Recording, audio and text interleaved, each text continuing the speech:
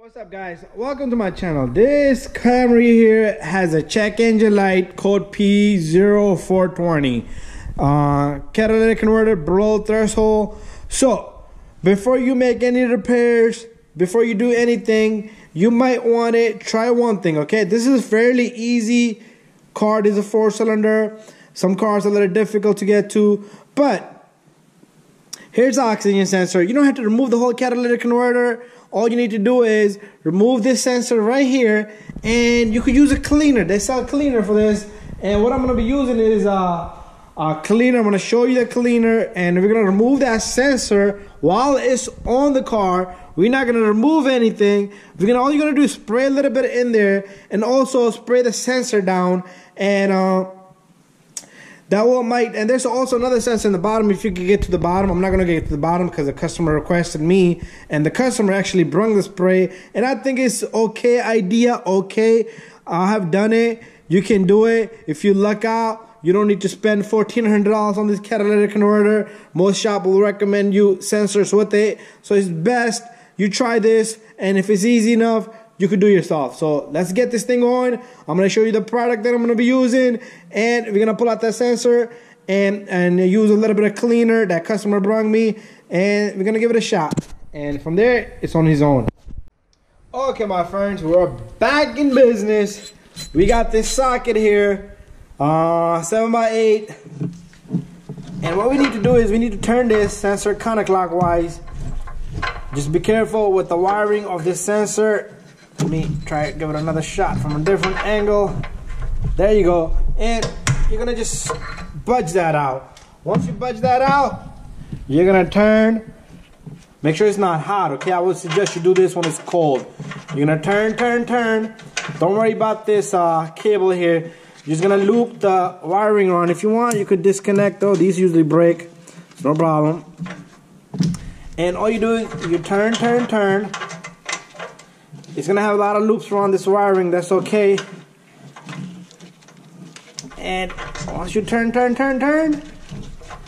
the sensor is gonna come out really easy. Really easy. You need to do more turns.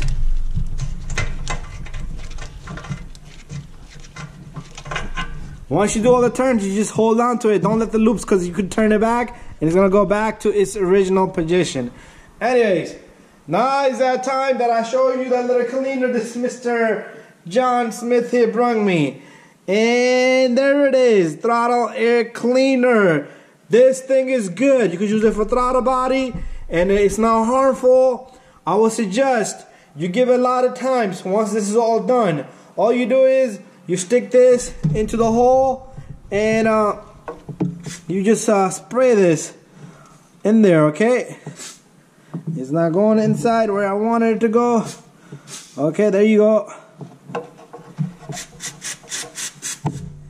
Alright, whole bunch of sprays.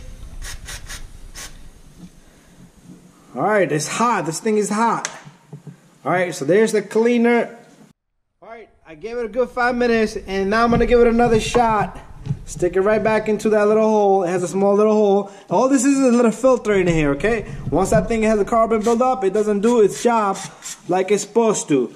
Alright, let me give it to this angle. You can hear it sizzling because it's a little bit hot. Because these things get hot really pretty easy. Oops, there's the hole. There you go. Wait 5-10 more minutes and do it again, okay?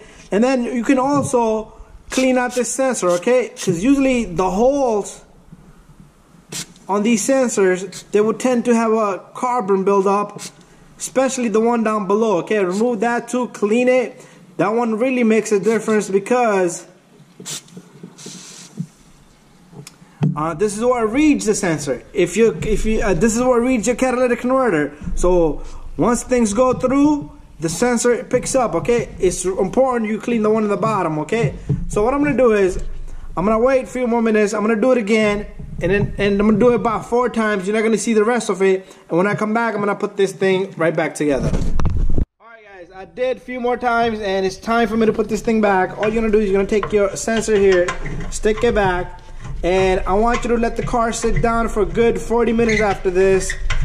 And after that, you can reset the light. To reset the light, you might have to get a scan tool. Okay, I'm not catching no threads. You could buy a smaller scan tool because you can always scan your own vehicles and do smaller repairs. It's always worth it. Okay, I'm gonna need some lighting to angle up on the sensor. Let me go back because I do need my loops. There you go, that looks good right there.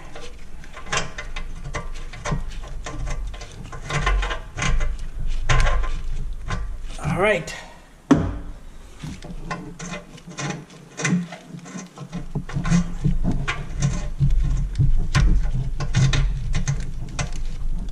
Alright, once you catch all the threads in there, and you're gonna take your sensor here, you can torque this.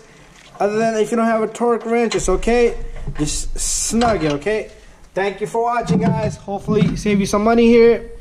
And if it doesn't work out, then you might have to replace everything. Make sure all the loops around here are gone. Thank you for watching. And that's how you're gonna clean this bad boy.